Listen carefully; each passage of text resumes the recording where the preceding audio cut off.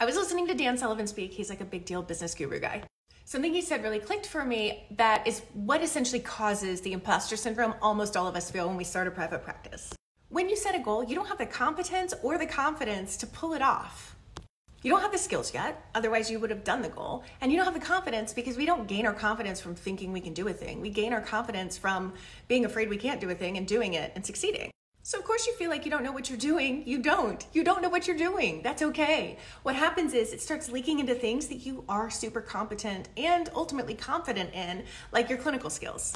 He then talks about commitment and courage, and those are the things that are helping move you from that state of incompetence and lack of confidence into competence and confidence, because those are driving you to learn what you need to learn, do what you need to do to help you build that confidence. I just want to normalize for you that this is absolutely a terrifying ordeal, and almost all of us have been through it. This is a part of the process. Keep going.